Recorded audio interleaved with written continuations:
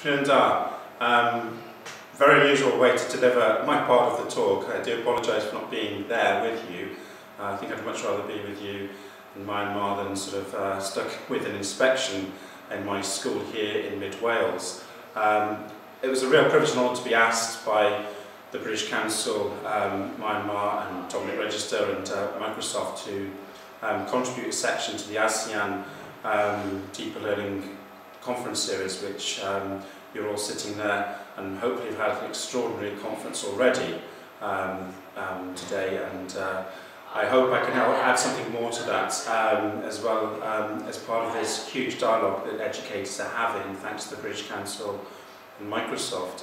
I've been asked to speak about some of the challenges and developments, the challenges and opportunities in how we develop our global citizens. Our students, they are the global citizens, no matter what country or nationality we think of them, they are the global citizens, and they're global citizens now. And I want to sort of share my experience that I've had in several schools and working with different sort of parts of the world, and of course with the British Council. So the first thing I did, of course, was I spoke to my students about the challenge of kind of what it meant to be a global citizen, so how they viewed the world.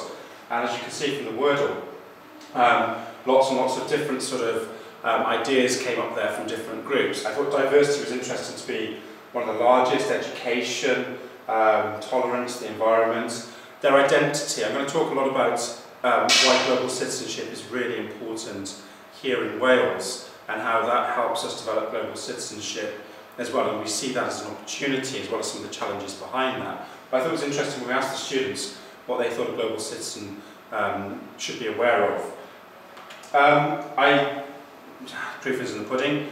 Lydia here is one of our 15-year-old students. She's in a final year of compulsory school. She wants to take possibly the International Baccalaureate as a way of then getting into university. But I said to Lydia, what do you think it is as a learner? What's the challenge that you see that perhaps educators have to be aware of? And Lydia put it quite succinctly. She said, as young people, our whole lives have been immersed in 21st century media. I'm being able to deliver this talk to you because students here behind that camera have the technology and the know-how to sort of deliver such a thing now. Some students as young as 4 can work and understand the complex working of new technology, yet schools and teachers refuse to embrace opportunities that it offers. Schools need to acknowledge and act upon new and exciting ways of learning and the global society that we live in, and fast. It's a 15-year-old girl. She's there with the Assembly member for the Welsh Parliament when they interviewed her and put their questions to her about the environment recently. That's a 15-year-old girl's take on what a global citizenship challenge is for educators. They need this new pedagogy, these deeper technologies. They need that embraced in learning, into deeper learning, and we have to know what we have to do to get that into our lessons, into our schools, as part of their education, part of that holistic education. I don't know, I normally ask a question, I can't really see any hands up at the moment, so I'll say, who said this? The world is a book, and those who do not travel read only one page. It was actually the 5th century monk Saint Augustine, and this notion that actually, if you look at holistic education, you look at what is an education. It's maths and it's science, it's English, it's learning languages, it's going to school, it's the discipline, it's the self-discipline, it's students being able to progress. It's also about making sure that education is moving somewhere, and it's also about wrapping it into a global context which we can't ignore in 2014. I don't know how you feel education is sometimes in reality and in an idealistic way, but for me and for the colleagues I work with, there is no way that education is about shoving children through a meat grinder into an amorphous hole, so they all end up a brick in a wall. I think for school leadership in particular, so for the school leaders here and policymakers in this conference, and this was the same thing that was echoed in Vietnam, you have to really think consciously about what it is you're doing in your schools and what kind of education you want for your society, for the economy, for society as a whole. We do not want grad grind, we do not want to push these kids through this meat grinder, we want to celebrate diversity, individuality, creativity. These are the watchwords of a dynamic global society and economy. The drivers for us in Wales, probably similar to you in East Asia. Wales took a hammering this year because of its PISA rankings. I think it was due the OECD in particular said Wales lacks a long-term vision for its education. And of course, as I'm not with you at the moment, we have external verifiers from the government, inspectors, to make sure what we're doing actually counts. I embrace those drivers. I think those are good drivers to actually challenge what you're doing in schools and what policymakers are doing with education, because education is too important just to leave casually. So for us, those drivers are important where we see Wales as a country, within the UK, within Europe and within the world. And I think leadership for me is the key to developing global citizenship, that sort of trickle-down effect. We need champions of this, but an individual teacher in a classroom, and if there are an individual teacher in the conference right now, they might be thinking, well, I'm not empowered to change policy, I'm not empowered to change the curriculum. And I think your leadership is the key. Drucker said management is doing the right thing, doing things right, leadership is doing the right things. Leadership is doing the right things. This is what Michael Fullan was getting at with his new book this year about the principle, the school leader being a leader of learning. Harry S. Truman says you can accomplish anything if you don't mind who gets the credit. And I would really recommend that, as Michael Fullan's idea of driving this deeper learning conference along with Maria Langworthy's, I would suggest that for school leaders and policymakers, his book on the principle is a must read. But school leadership is crucial to drive global citizenship in your schools. I'm conscious of time, and no doubt this might be edited, but I just want us to go to Hannah Arendt's. A citizen is a definition, a citizen among citizens of a country, among countries. We cannot isolate who we are.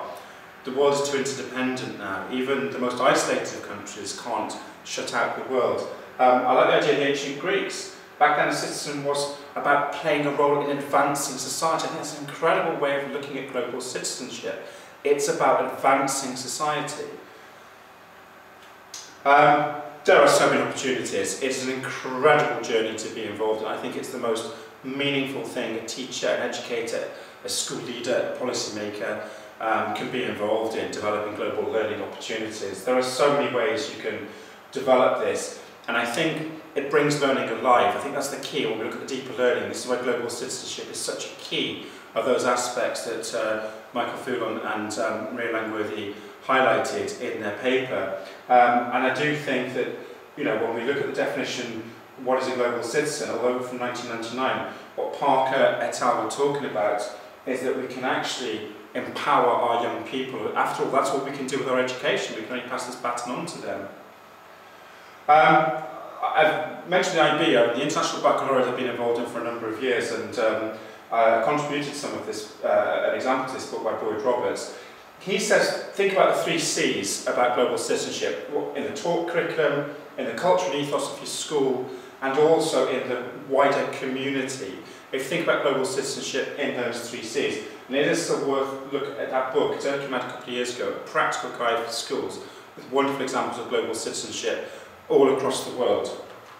The IB, very similar in some respects to what the conclusions that Fullan and Langworthy came to, but for the IB they actually start with a learner profile. They actually look at what a learner should be, not what subjects they should necessarily learn, or they will have 5 grade A's and they will do this and they'll go to university. They actually look at the aspirational sort of skill set that a learner should have. If a curriculum and a school is designed and an educational policy is designed with these principles in mind. You've probably heard a lot about the Vietnam conference, and you should, because it was an incredible conference to actually get so many people in the same room and committed to developing the principles of Michael Fullan, the deeper learning, and actually with the support of Microsoft and the British Council. And everybody recognised that the new technologies and the new pedagogies, they have to be part of what we're doing in our classrooms and in our schools for our learners. I was very privileged to go and visit one school, and here's new global citizens in Hanoi, a couple of Saturdays ago, and an incredible international global citizen conference that they had organised, with looking at the outside world and looking at how to sort of engage with that world and what that could be brought back to them. An incredible sort of opportunity for those students. Global Citizenship in Action brought to that conference a few weeks ago in Vietnam. For me, I've had a remarkable, fortunate career to witness so many different moments. I don't know where I even the space shuttle, the astronauts up there on the space station, the leadership conferences in my schools, being able to visit different things, video conferencing, students taking responsibility for their own learning, leadership, UN conferences on huge issues like HIV or poverty. This is global citizenship, and I would urge you very, very strongly that as part of the work you're doing in this conference and part of the ASEAN Deeper Learning Conference series, is that you make sure there's an action plan of how you will implement global citizenship. I can tell you now, colleagues, that the one thing you can't do is ignore it. It won't go away. And your students will love you for it when you start to say, guess what, today we're going to go and link with another school, or do you know what, you've asked me a question about this country and I think we should all research it. What are we using? Can we use the internet? Can we perhaps bring some ideas in? Who wants to stand up and sort of take a lead on this? And that empowerment is extraordinarily powerful. I've been very privileged in my career to enjoy some really amazing moments in education. Thank you for listening, and I can't ask for any questions, which I'm not sure is a good thing or a bad thing, but I wish you success with the rest of the conference. Thank you.